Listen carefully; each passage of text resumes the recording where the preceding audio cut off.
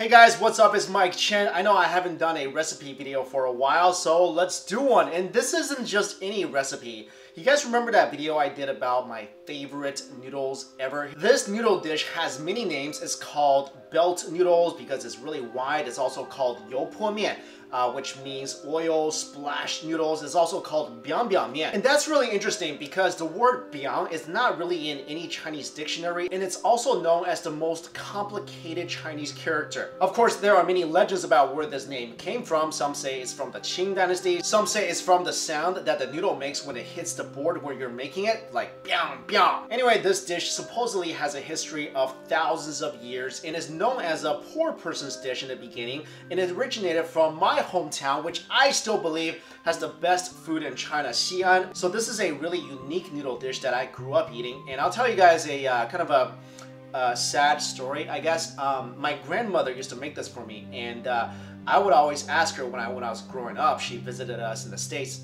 and I would ask her to teach me how to make it because this is literally my favorite noodle dish ever. And she said she wouldn't because every time I wanted it, I would have to come home and she'll make it for me. So she wouldn't teach me how to make this dish because she wanted to see me more. And after that, she went back to China, and I did not get a chance to see her again. So she passed away shortly after that.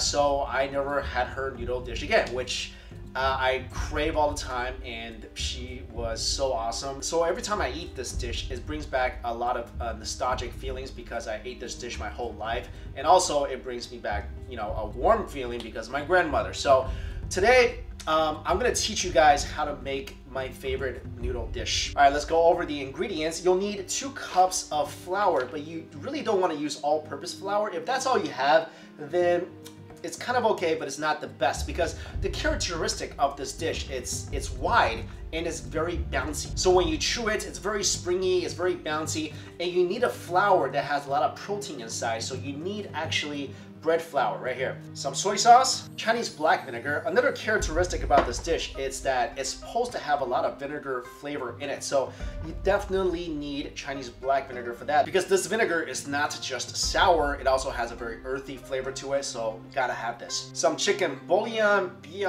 bouillon powder, whatever you call it. If you don't have this, you can use salt, but I really like this in this dish. Some minced garlic, green onions chopped up, crushed red peppers, peanut oil, and salt. A few leaves of bok choy, and some bean sprouts. So let me tell you guys a little about how this dish is gonna come together. We're gonna make the noodles fresh. After we get the noodles out, we're gonna mix our sauce, which is really just soy sauce, vinegar, and salt or chicken bouillon powder. Then we're gonna put the dry hot chili powder, green onions, and garlic. We're gonna splash that on top of the noodle dish itself. Then we're gonna heat up our peanut oil and we're gonna pour it on top of the garlic, green onions, and the chili powder. Basically what you're doing is you're making fresh chili oil right on top of the noodles, and that's a very important part of this dish because when you pour the hot oil over the chili powder, the green onions, and the garlic, it's gonna give you such an awesome aroma that's gonna blend in with the noodles. It's gonna smell so awesome. You're gonna wanna bottle that stuff and use it as a perfume. So in essence, fairly simple ingredients. That's why they call it a poor man's dish back then. And the hardest part is of course making the noodles, so let's get started. Scoop out 2 cups of the flour. And this is really important. Before you add the water to the flour, make sure to add a teaspoon of salt. What this is gonna do is gonna make your dough really bouncy and not easily breakable. So when you stretch it, it's not just gonna fall apart. Get a pair of chopsticks, a cup of lukewarm water, and slowly mix the water in. Don't dump it in all at once. Also, when you're stirring the flour, only stir in one direction.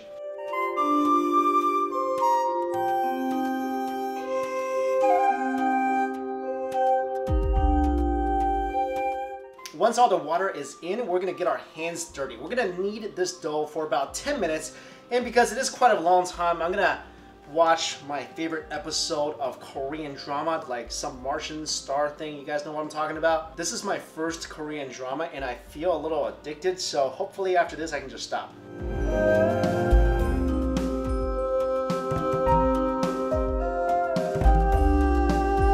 All right, there we go. Those 10 minutes just flew by.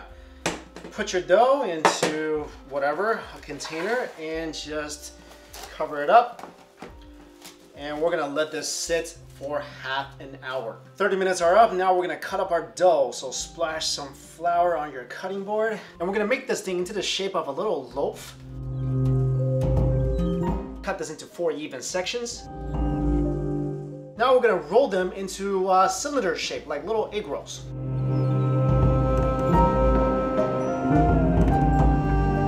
Take a plate, add some vegetable oil onto it. Cover the entire dough in vegetable oil.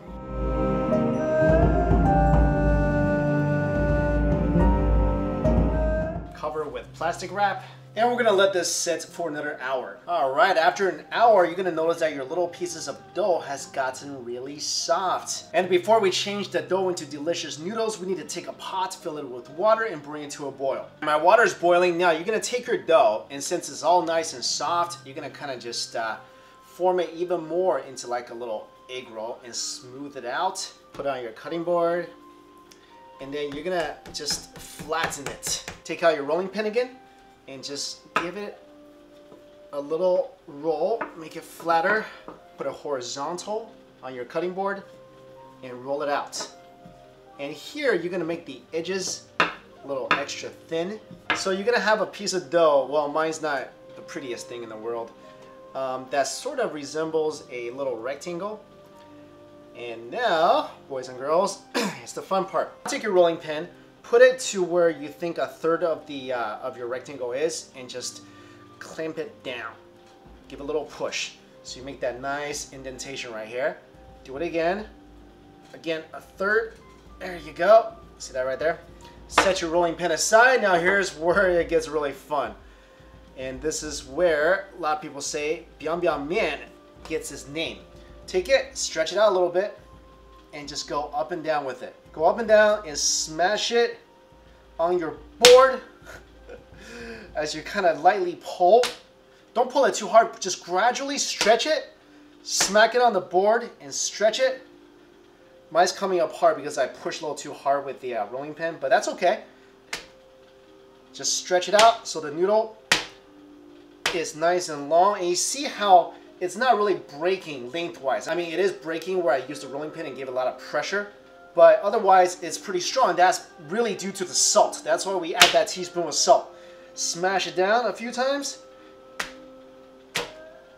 Get this thing nice and long and smooth, and this is pretty fun. All right, and you see how like it's already kind of coming apart where, again, I put the rolling pin down at. So just go ahead and tear that apart right there, and it comes apart really nicely. Just pull it apart. See how that's coming apart really easily into basically 3 strips of long noodles. And there you go, guys. That's how you make the best noodles ever. The reason why we had the water boiling is that as soon as you stretch the noodles, we're gonna put this in. But I wanna cook all my noodles, so I'm gonna stretch all my noodles first. And make sure when you put this down somewhere, don't put it into a ball where else it's gonna, turn into a clump. Just set it down nicely. And don't set it down for too long, so you gotta be really quick about this. So let's do this again. Take another piece of dough, roll it out, flatten it, roll it out vertically into a rectangle, and make it as even as possible. All right, put some pressure on it. Maybe not as much as I did before, so it doesn't come apart as easily as it did before. There you go. Take this, gently up and down, pull and stretch, smack it against your table or board or wherever you're using, and it's gonna gradually become long and beautiful. I love that sound. All right. Beautiful, beautiful, beautiful. Pull it apart. Comes apart easy. there you go. I made 2 already. I'm gonna go ahead and put this into my water. As soon as it goes into the water, guys, take a chopstick and swirl it around so it doesn't stick to each other. And that's gonna cook for about 2 to 3 minutes and it's ready to eat. This recipe I gave you guys is for 2 people, and usually that's not a problem for me because I can eat for 2, 3, 4, 20. But today it's really late and I really don't want all this dough in my stomach before I go to bed. So these 2 I'm gonna save for tomorrow. It's gonna be just as good. As our noodle is being cooked, take your peanut oil that we had before, dump it into a pan, and go ahead and heat this up. Here we go. Look at these noodles. Look how pretty they are. These are awesome. Cannot wait to eat you. And as we heat up the oil, you guys remember those veggies from before, the sprouts and the bok choy? We're gonna go ahead and blanch this really quick in the water that we used to boil the noodles. As that is blanching, all of the ingredients we have from before, let's go ahead and put it on the noodles. Garlic. You guys can use as much garlic as you want. I used about 4 cloves because I love garlic. Green onions, I used 1.5. And dried chili pepper. Make sure you're using the kind that's not too thin, just like these ones right here. I love this stuff, so I'm putting 2 tablespoons of it. This is my favorite part of the cooking process. Take a ladle, I'm gonna go ahead and pour some oil into my ladle, about as much as you like. Make sure your oil is super hot, and go ahead and pour it over your pepper and garlic. Listen to this. Oh, this is the coolest thing. That is probably one of the greatest things you will ever smell in your kitchen. The fried garlic with the fried pepper with the fried green onions, that sizzle with the aroma, something magical about the whole thing. Next, take your blanched vegetable, just, spread it out.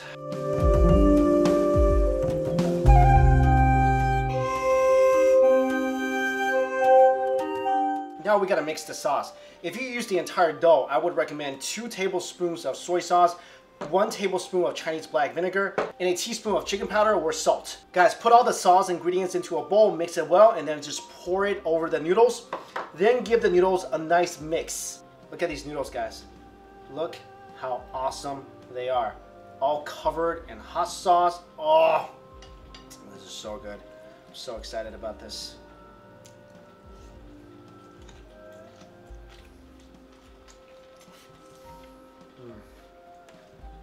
This is so good, I want to cry.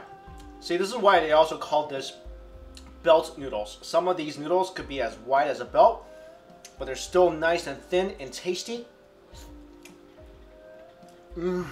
Guys, if you do this right, I guarantee you, these will be some of the best noodles you will ever have in your life. I kid you not, and it came right out of your kitchen.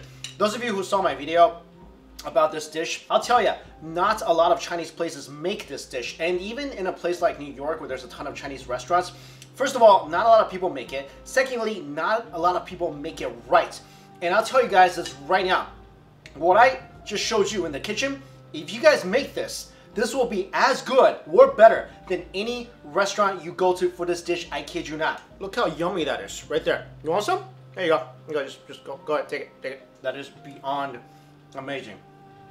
And I really like the restaurant where I got this the first time. I can't tell the difference between what I made and what they made. You should be able to tell how much I love this dish purely based on the fact that there's no meat on here. And I'm eating this like it's a freaking rack of ribs. If you did this right, the noodles are super spongy, super chewy, and this can be full of flavor. I bet you, unless you had this dish, you really never had noodles with this kind of texture before, and you're gonna love it.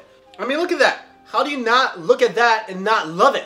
I mean, seriously, here, just take a slurp. I have all the ingredients for this awesome dish in the description box. And please, I beg of you, go try this recipe. Because this is a dish, even in China, unless you go to specific regions like my hometown, Xi'an, Shanxi, you won't really find this dish. And it's really one of the best noodle dishes you will ever have. So go make this at home. It's really not that hard. Like I always say, if I can do it, you can do it. Thank you all so much for watching.